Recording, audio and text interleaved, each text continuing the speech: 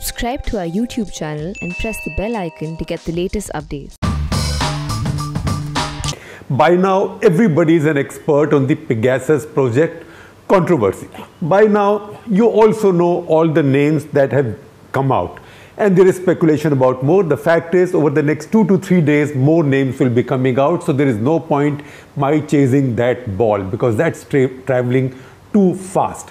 What I'm going to do today is, first of all, tell you how this hacking is carried out. Although I suspect by this time, a lot of you know about it and most of you know more technology than I do. So I will keep it simple. Second, I will tell you about this company, where this comes from, and also some really important global, international, multilateral, legal aspects to the sales of this kind of software. And then I will talk about some prominent names that have come up, not all, not even a fraction, but some, and put those in perspective. Those are the ones where I might have some understanding or might be able to at least speculate in an educated way on why some people might have been surveilled. So first of all, you know that this is done through spear phishing. What is spear phishing? Again, spear phishing, spear is spear. You know Pegasus name. What is Pegasus? Pegasus is a character from Greek mythology, the white flying horse with 2 giant wings, the son of Poseidon. Even if you haven't read too much of Greek mythology, you might have seen the film Poseidon Adventure or might have read the book by Paul Galileo. I think the book came out late 60s or sometime. I read it when I was in school. Nevertheless, Poseidon's son, mythology, flying white horse. The important thing is, on top of the white horse sits somebody called Bellerophon. Now, who's Bellerophon? Now, Bellerophon is supposed to be the warrior who tamed this horse, who tamed this mythical Pegasus. And he thought that riding this, he'll go to the top of Mount Olympus and then to heaven. On his way, he fell and he died. But that is not the important part of the story. The important part of the story is, see those pictures and see what is that warrior carrying Bellerophon. What he is carrying is a spear.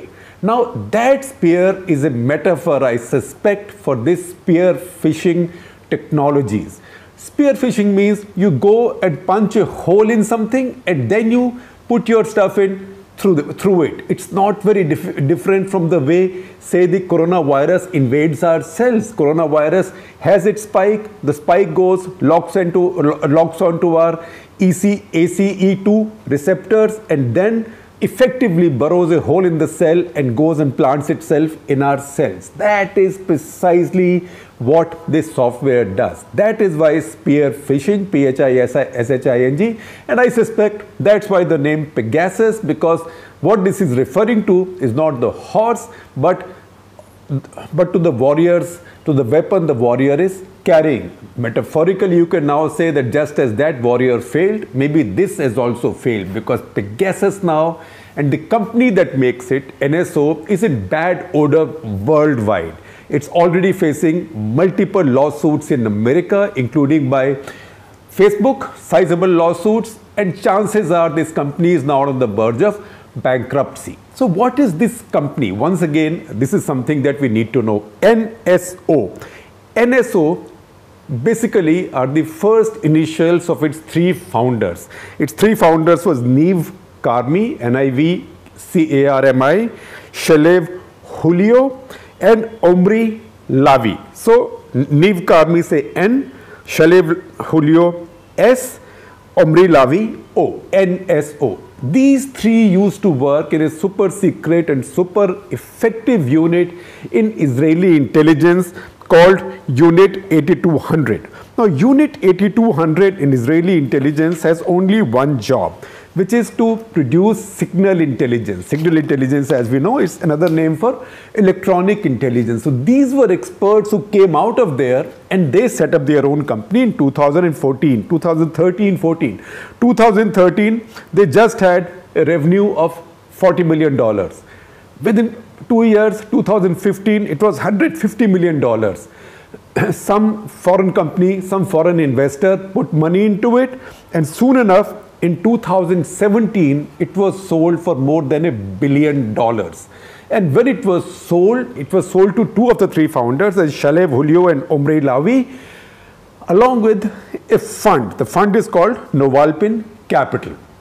So once again, what was NSO earlier, now Neve Karmi had gone, but you could now say that Novalpina Capital is the N in the name. And then they made a big success of it globally. The first fame of the company came from the Mexicans very early, when the company had just been founded or was just doing basic work, and they produced a very basic, early, primitive form of this kind of software, and Mexico used it to catch the notorious El Chapo. Once they caught the notorious El Chapo, that gave them a reputation, because the Mexican president at that time publicly thanked this company. So when that happens, their fame spread and other countries discovered it. And you know what happens then? Countries then figure out various other uses for it. And you can see that many of the countries who are now making the global headlines in this joint project by so many publications across the world, most of these countries now have a reputation of undermining civil liberties, targeting political rivals, etc., etc. So this is a weapon that fell in the wrong hands. The wrong hands are not ordinary criminals or mafiosi or smugglers or terrorists. These wrong hands were the states that wanted to use this weapon against their own rivals or people they don't like, journalists, activists, politicians, anybody, judges, anybody. And that is what these lists coming out from all these countries, and you will see the names of these countries on the screen as we talk, that is what these lists tell us, because there is a certain pattern in the kind of people who are being targeted in these countries. Unfortunately, India is also in that category right now, whatever denials government of India puts out. In fact, I had explained how this works in somewhat greater detail in episode 307, of which I am sharing a link, when this controversy first broke almost 2 years back on a much smaller scale. So please see that. But right now, I'm just telling you this very briefly. Now, when I say weapon, I mean it, because this is a weapon. Pegasus software is not a software, it is a weapon system. It is classified as a weapon system. It qualifies to be a weapon system. The Israeli government treats it as a weapon system subject to export controls, which means this company, NSO, cannot export any of its wares. In fact, all of NSO's products are protected exports. So all of it needs the clearance of the Israeli government. So Israeli government then decides there's an application from a certain country's government. NSO can only sell to other sovereign governments, and that application has to be approved by the Israeli government. Because you know why? Because globally now, many agreements have come up to control the exports of dangerous weapons and, most importantly, most dangerously, dual-use technologies. Technologies that can be used by good guys for bad guys. Technologies that can be used to protect good people from bad people, but technologies that can also be used to harm good people on behalf of bad people. So dual-use technologies are controlled by many countries in the world, more than 50 countries in the world. In fact, this comes under something called the Wassenaar Arrangement. Wassenaar is a little suburb of The Hague or The Hague. I think in India we mostly say The Hague, in the Netherlands. And that is where this agreement was first arrived at, and India became a member of the Wassenaar Agreements in 2017. In fact, I'll share with you a story that ThePrint did explaining what this means and what India's joining the agreement means. What this means is that these countries then exchange notes and exchange information on sensitive technologies that might be exporting. And then the Wassenaar Arrangement has different lists. It has a list of first list of priorities, second list, then the most sensitive. So sensitive, more sensitive, most sensitive. So this kind of a system would be described as a most sensitive weapon and put in that category. So this will be subject to many controls, including what's called as End User Monitoring Agreement, EUMA, which means the country that's selling it to the other country has the right to monitor its use. Now for this company to say, we just sell this software, we don't know what some country does with it. Saudis might have or might not have used it to target Khashoggi, but who are we to know once we give it to them? It doesn't work like that, because this is subject to military export controls and EUMA. Israeli government and NSO have the right and also the responsibility to keep track of how this is being used. So those are important things to understand as we go into the sort of the more headline hitting aspects of these revelations, because this is all that lies behind these revelations. Spear phishing, and this is a cat and mouse race.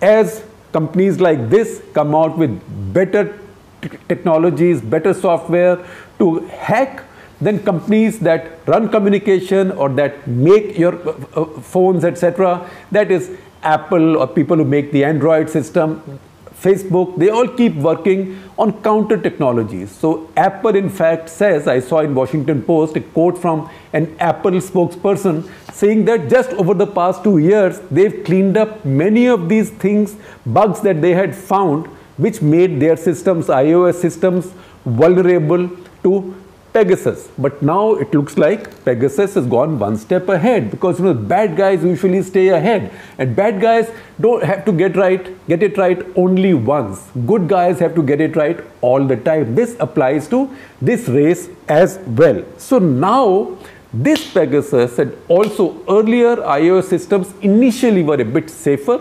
Now they've become more vulnerable, because now Pegasus has the ability to, one, send you a trap link, which means you get an innocuous email. Sometimes it might look like it's from a friend of yours or somebody is offering you something, and you might touch it and that plants malware in your system, or that spears brain of your computer or your phone. Or these are also zero-click links, which means you don't even have to click them. And these will come to you as iMessages on iPhone systems. So you really have nowhere to hide. Once again, we presume that Apple will work on this and fix it, and then we don't know what will happen. But the chances are that I think NSO itself is now going to be in deep trouble, because in Israel also the government has changed. The previous government, Netanyahu government, every government works in its own self-interest, and every government looks after its country's commerce also. So it's not as if this government will just go after this because Netanyahu was allowing all this, but the fact is that so much is the international global opprobrium over this, that this government in Israel now, the new government, will have to take some action. Israeli parliament, I presume, will be discussing it. Also, added incentive would be to show up the Netanyahu government. Now, once again, I will share with you a tweet from Michael Safi of The Guardian. And he says, with a picture of Narendra Modi and Benjamin Netanyahu walking on the beach in Tel Aviv, and in 2017 July, when Narendra Modi became the first Indian Prime Minister to visit Israel. That was the famous walk on the beach. And he said that it was just in the week of that visit that the first list of names to be surveilled in India was selected. I mean, that is how these dates are matching up. And we are also now know that this software was provided to India's agencies, whichever agencies, sometime in 2017, because that pattern is very, very clear. Now, having explained this, let me also tell you some politics and some context of some of the names that have come in. Now, Prahlad Patel. Now, the important thing is, looks like whoever was using this was targeting not just adversaries, but their own as well. Now, why do you target your own? You target your own, one, if you have some suspicion about them. Across the world, spouses engage private security agencies to spy on each other because they have suspicion. They are very close, they are married, but they have suspicion. Husbands do it, wives do it. So one is adversaries is obvious, but friends, you might do it because you want to check somebody out. You might do it because you have concerns about somebody, and you might do it because within your system you might see somebody as a rival or a likely rival, or somebody as not fully compliant. Because what this does is that it's not as if you will find criminality on the part of people and try them. It will give you some information about people which you can use at the right time to get the person to comply with your wishes. So let's go over some names. Prahlad Patel. Now Prahlad Patel was Minister of State for Culture with independent charge. In the recent reshuffle, he's been downgraded. He's become Minister of State in Jal Shakti Mantralaya, important ministry, but now just a Minister of State, not an independent charge. Now, if you look at him, I can understand the foes, Priyanka Gandhi, Rahul Gandhi, they are the foes. What about the friends? Among the friends, he looks like having been the most heavily surveilled, because looks like his entire family, his entire staff, almost 15 people were surveilled for some time. So I don't know what led to what, but if you want, you can draw a connection and say he got downgraded. Ashwini Vaishnav, again friend, I'm leaving the foes out. Ashwini Vaishnav, he's just become a very powerful minister. He's got a dual portfolio, railways as well as IT. He also became part of a great irony today when he stood up in Parliament and said that the story was all entirely exaggerated and all that, and mindful of the fact that just as he was talking, the Washington Post and the Guardian were releasing a list of more people, Indian politicians, which included his name as well. So why was he put under surveillance earlier? Maybe the BJP wanted to check out his loyalty to the party. Maybe that's the way a superpower party does talent hunt for people. I don't know. I'm just trying to find some context to BJP's friends being put under surveillance. Friends, one who has been downgraded, one who's been upgraded. So there is no straight line. Ashok Lavasa, former election commissioner, we understand, because he had trouble with the government, because he raised objections to several things going up to the 2019 election. It was evident the government, Modi government, did not want him to stay long enough to become chief election commissioner. Then he faced income tax troubles also and chose to leave India to go to Asian Development Bank. Now that we can understand, not justify. Now Rahul Gandhi, Priyanka Gandhi, aides, their aides, Prashant Kishore, Abhishek Banerjee, Mamata Banerjee's nephew, all this in the run-up to Bengal elections. Again, you can understand. Once again, when I say understand, I am not saying you can justify, because the whole, what was the Watergate scam? Watergate scam was Nixon and his people spying on the Democratic Party in the run-up to an election campaign. So this was Watergate raised to the power many times over. If this happened this way, and frankly in this case you can't even say that, oh, we don't know, some rogue element might have done it, because NSO only sells to governments, sovereign governments, and NSO cannot sell without Israeli government's clearance. So those are things that we have to always keep in mind. So these people I understand, Rahul Gandhi, Priyanka Gandhi, their aides, Prashant Kishore, Abhishek Banerjee, understand is not justify. I have to keep saying again and again. Hari Menon, the head of Bill and Melinda Gates Foundation, strange. But if I read the Washington Post story, there's an interesting connection that he was put under surveillance around time parent foundation, Bill and Melinda Gates Foundation, was deliberating giving Narendra Modi their big global award or not. So was he under surveillance because somebody wanted to keep an eye on his activities and there were suspicions on him? Maybe it was something as simple as some spook wanting to be the first to tell the Prime Minister that, look sir, I know that you are getting this award, and get some brownie points in exchange. But what does it tell you? It tells you that a weapon like this, a very strong cyber weapon which is subject to export controls, which is subject to be used only by governments, where the one sovereign country selling it to another sovereign country has the end user monitoring agreement and rights. Even that kind of a weapon can be used by freelancers or buccaneers within any government. So this is a bit of that.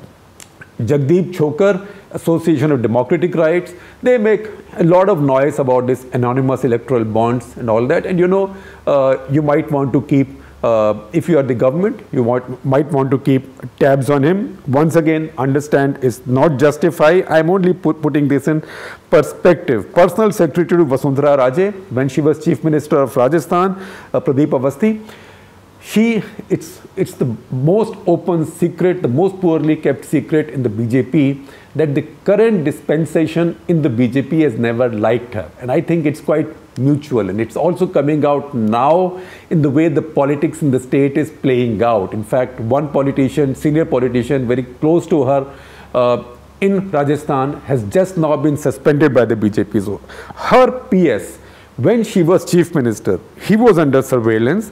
Then Sanjay Kachru similarly, who was briefly officer on special duty to Smriti Irani when she was Minister the first time, he was watched. And also Praveen Togadia. Praveen Togadia, we know the history. We know that he is a former international president of Vishwa Hindu Parishad, but right from the days of Gujarat politics, he and Modi are at odds with each other. In fact, Narendra Modi had even arrested him and threatened also to lock him up under the toughest laws on national security in the land. And quite deliberately, I had kept one name as the last in my little short list of all the hundreds of names that have come out. That is the Pakistan Prime Minister Imran Khan. And the reason I kept him last was that is at least one name that any intelligence agency in India, Indian intelligence, would find perfectly legitimate to go and put under surveillance. And if they were able to break into his phone, fantastic, well done. Somebody deserves a big award for that. Very impressive to get into your rival country's chief executive's phone. With one catch, that what Imran Khan knows, what he says on his phone, what messages he gets, he may not exactly know what's going on in Pakistan vis-a-vis India, etc., because power in that country sits with somebody else. So maybe would have been better to catch somebody in the JHQ, General Bajwa, or maybe they did that also, I don't know. But the fact is, if you go and attack Imran Khan's phone successfully, how the hell do you get caught? That is not forgivable, because the fact is that this has now been outed. This has now got caught. So once again, I conclude this episode on this note. So please do watch this space. There will be more fireworks. And before you go away, just check out, have you joined our YouTube community or not? Because we talk a lot together. Once you join the community, I talk with you directly myself. So hit that join button. It's only 159 rupees a month. So please do join right away.